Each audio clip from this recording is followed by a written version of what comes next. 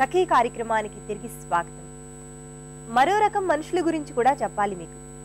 దేనిని ఎవరిని ఖాతరు చేయని నిర్లక్ష్యం, తిరుగుబాటు ధోరణి మన యవ్వన కాలంలో మనం వ్యక్తం చేస్తూ ఉంటాం. అంటే రేపటి గురించి ఏ మాత్రం భయం లేని కాలం ఇది. జీవితం 4 రోడ్ల కోడిలోకి వచ్చి నిలబడే కాలం ఇది. కాస్తో కూస్తో భయపడేది చదువులు, పరీక్షల గురించే తప్ప మరి దేనికి భయపడదు యువతరం. ముఖ్యంగా ఆస్తిపాస్తులు, రేపటి బంగారు భవిష్యత్తు గురించి అస్సలే తలలు బద్దలు కొట్టుకోరు. అయితే జీవితంలోని అత్యంత కీలక సమయమైన ఈ సమయంలో దారి తప్పితే ఇహ వారి జీవితాలు తాడు బొంగరం లేకుండా తయారవుతాయి. అందుకే తమ పిల్లల యవ్వన కాలాన్ని తలుచుకొని పిల్లల కంటే పెద్దలే అమితంగా భయపడతారు. ముందు ఈ కార్యక్రమం చూడండి, మళ్ళీ మాట్లాడుకుందాం. నమస్కారం. వస్త్రాకృతి కార్యక్రమానికి స్వాగతం. మన వస్త్రాకృతి కార్యక్రమంలో లాస్ట్ ఎపిసోడ్లో మనం గాగ్రా మార్కింగ్ అండ్ కటింగ్ ఎలా చేయాలో చూసుకున్నాం కదండి. మరి ఈ ఎపిసోడ్లో మనం దాని బ్లౌజ్ అంటే princess blouse marking and cutting ఎలా చేయాలో నేర్చుకోబోతున్నాం. మరి మీరంతా రెడీ కదా? హలో శిరీష గారు. హాయ్ ప్రశాంతి. శిరీష గారు, లాస్ట్ ఎపిసోడ్లో మాకు ఘాగ్రా మార్కింగ్ అండ్ కటింగ్ ఎలా చేయాలో అండ్ అలాగే దాన్ని ఎంత అందంగా మన ప్యాచ్తో కూడా మ్యాచ్ చేసుకోవచ్చో చూపించారు. మరి ఈరోజు blouse marking and cutting, right? Cutting. So blouse marking and కటింగ్లో అంటే అది చేసుకునే ముందు ఎలాంటి జాగ్రత్తలు తీసుకోవాలండి మనం? బ్లౌజ్ లెంత్ని బట్టి ఫస్ట్ ఎంత కావాలి క్లాత్ అనేది ఒకసారి చూసుకోవాలమ్మా. ఓకే. క్లాత్ని చూసుకున్న తర్వాత క్లాత్ ఫోల్డింగ్ ఎలా వేసుకోవాలి. అంతకుముందు కూడా చాలాసార్లు చెప్పినట్టుగా ఈ 2 పన్నా ఉంటుంది కదా, ఎడ్జెస్, ఆ రెండింటిని ఎప్పుడు కలుపుకోవాలి. ఓకే. అప్పుడు లెంత్ వస్తుంది.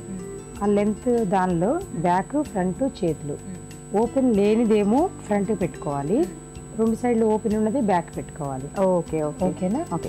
ఇప్పుడు మనం బ్లౌజ్ మార్కింగ్ పెట్టుకునేటప్పుడు ఈ జాయింట్ ఉన్న దాన్ని ఫస్ట్ ఫ్రంట్లో కట్ చేసుకోవాలన్నమాట. ఓకే. ఫ్రంట్ మనం షోల్డర్ టు లెంత్ ఎంతవరకు ఉంది వేస్ట్ అనేది, షోల్డర్ లెంత్ అనేది ఇక్కడ నుంచి మనం 18 తీసుకున్నాం కదా. అవును. సేఫ్ సైడ్గా కొంచెం ఒక 2 ఇంచెస్ ఎక్స్ట్రా పెట్టుకోవాలి. 20. దాని తర్వాత ఫుల్ షోల్డర్ పెట్టుకోవాలి.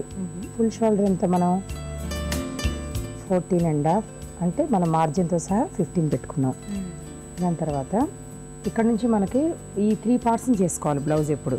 ఓకే. టోటల్ లెంత్లోంచి 3 పార్ట్స్గా చేసుకోవాలి. ఒకటేంటి ఆమ్మోలు, అంటే ఫుల్ షోల్డర్ పెట్టుకున్నాం కాబట్టి ఆమ్మోలు 7 or 7.5 పెట్టుకోవాలి. ఓకే. తర్వాత మళ్ళీ 14-15 దగ్గర మళ్ళీ హిప్ వేస్ట్ పెట్టుకోవాలి.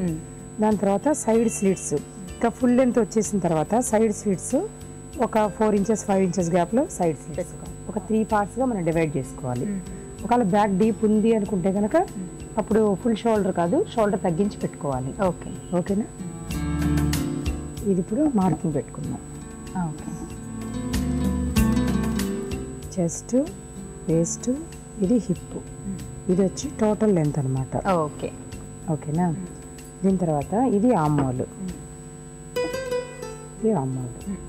దీని తర్వాత మనం చెస్ట్ వచ్చి 34 అనుకుందాం పాపకి. అవును. అంటే దానికి ఒక 4 ఇంచెస్ మనం కలుపుకున్నట్టయితే 34. ఓకే. 34-38 అట్లా మనం 38 అంటే ఇది 9.5 అన్నమాట. ఓకే.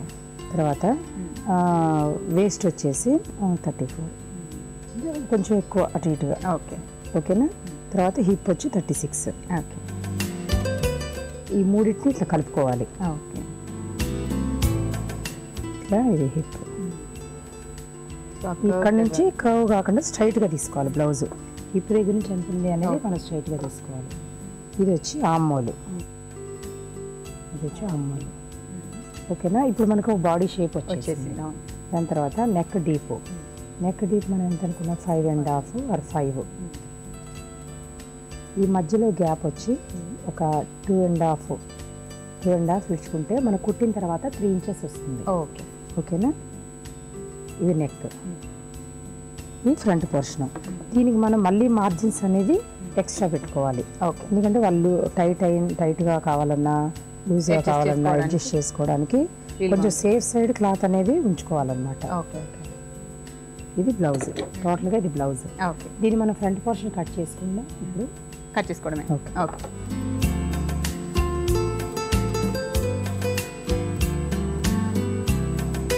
ఇది ఫ్రంట్ పోర్షన్. ఓకే.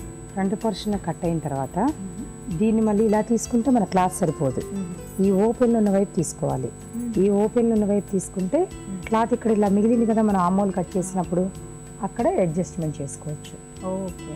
ఇలా దీనిలో కూడా మనం అవుక్స్ కాజా కుట్టుకోవడానికి గాను ఒక 1 ఇంచ్ మార్జిన్ పెట్టుకున్నాం. ఇది బ్యాక్ పోర్షన్.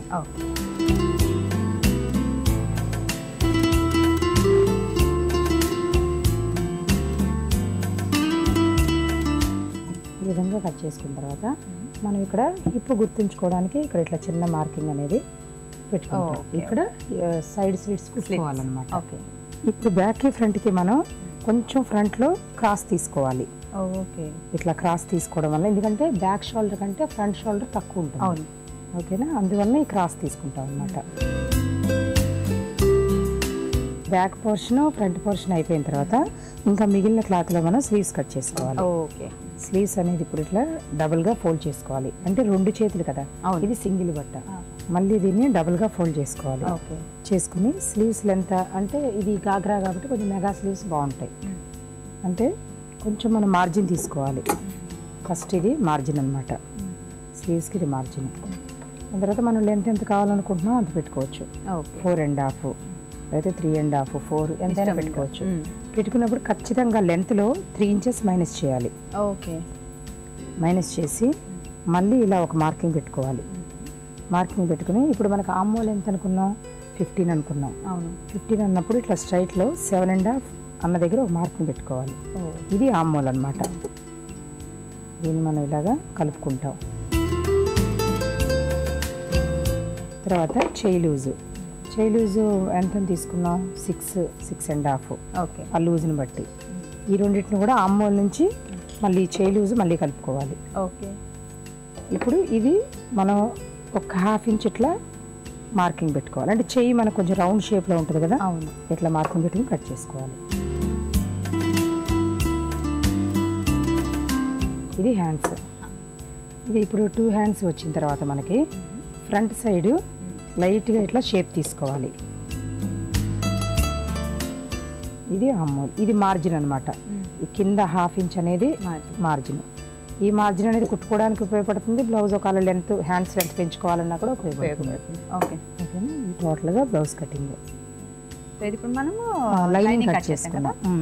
సేమ్ ఇలాంటి మెజర్మెంట్స్తోనే ఒరిజినల్ కట్. ఇది హ్యాండ్స్. ఇప్పుడు ఇది ఒరిజినల్ కదమ్మా, దీనికి మనం ఇలా లైనింగ్ పెట్టుకోవాలి. ఇట్లా అంటే ఇది ఎట్లా ఉందో అలా మనం కట్ చేసేసుకోవాలన్నమాట. ఓకే. ఇప్పుడు మనకి ఇది కూడా ఇట్లా తీసుకున్నాం మనం. ఇప్పుడు క్లియర్గా అర్థమైంది చూడమ్మా. ఇట్లా అంటే వేస్ట్ కాకుండా కంప్లీట్ క్లాత్ వేస్ట్ కాకుండా మనకి ఇలా మనం క్లాత్ తీసేసుకున్నాం. ఓకేనా, ఇటు సైడ్ చేతులు వచ్చేస్తాయి, లేదంటే ఇటు సైడ్ అయినా చేతులు వచ్చేస్తాయి. ఓకే.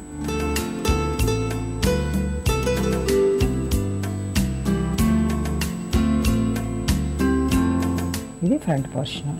ఓకే.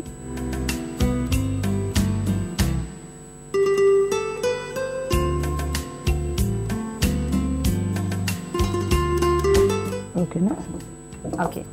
ఇది బ్యాక్ పోర్షన్, ఇది ఫ్రంట్ పోర్షన్. ఇప్పుడు హ్యాండ్స్. ఓకే.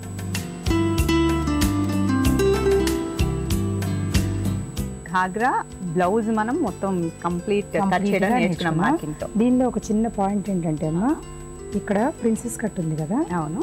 ఇప్పుడు మనం దీన్ని ఇది బాగా గమనించుకోవాలి. ఇది అసలు నార్మల్ బ్లౌజ్ కటింగ్. మార్కింగ్ మనం ఫ్రంట్ సైడ్ చూద్దాం. ఓకే. ఓకేనా, పిల్లలు కాబట్టి ఈ మిడిల్ ఇది వచ్చేసి 3 ఇంచెస్ పెట్టుకోవాలి. ఓకే. అంటే ప్రిన్సెస్ కట్కి 3 ఇంచెస్ అంటే వాళ్ళకి పెద్దవాళ్ళకంటే ఒక 8 ఇంచెస్ అలా ఉంటుంది. ఓకే. చిన్నపిల్లలు కాబట్టి ఇది 3 ఇంచెస్ ఉంటుంది. నార్మల్గా అంటే ఇట్లా డాట్స్ వేసుకుంటాం. ఈ డాట్స్ని జస్ట్ ఇట్లా ఆమ్మోల్లో కలపడమే.